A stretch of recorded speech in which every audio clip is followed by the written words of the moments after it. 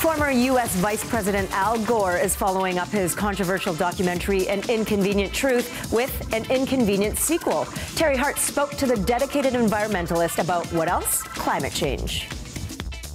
Storms get stronger and more destructive. Watch the water splash off the city.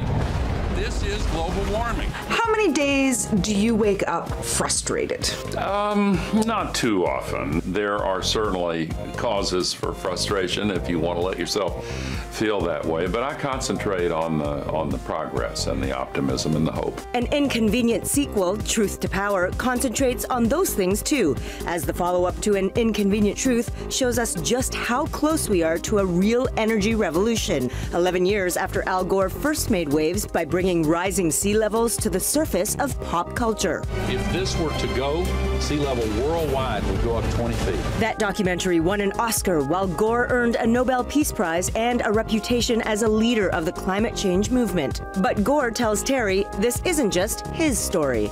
So we see our Prime Minister Justin Trudeau in this. Yeah. How's Canada doing? Canada was one of the genuine leaders in Paris in securing this historic agreement.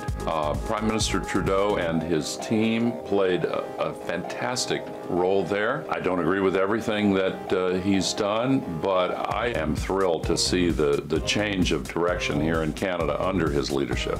Of course, Gore's own homeland isn't going in quite the same direction. When An Inconvenient Truth came out, Donald Trump was a reality TV host. These days, he's the President of the United States, and he's not a believer in climate change. We need some global warming. It's freezing. You'll recall last month he pulled the U.S. from the Paris Climate Agreement, meaning America is quitting the international effort to address dangerous global warming. Can you talk to me a bit, Mr. Gore, about, for you, what that actually means? I thought he might come to his senses, but I was wrong. And when he made his speech withdrawing from the Paris Agreement, I was concerned, but almost immediately afterward, the whole rest of the world redoubled their commitment to meet the Paris Agreement requirements. And it's almost as if the world was saying, well, we'll show you, Donald Trump. So let's talk about the impact of some of your friends in Hollywood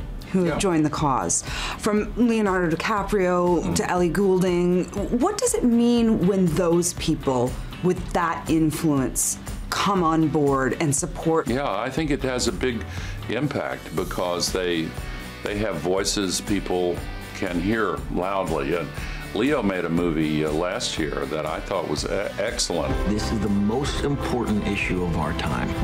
Question is, can we change our course in time? I first met him when he was 23 years old, and I appreciate his activism. But it takes all of us, and everyone needs to do more. When we all make changes, then that adds up to the big change that we need. An Inconvenient Sequel, Truth to Power, hits theaters next Friday, August 4th.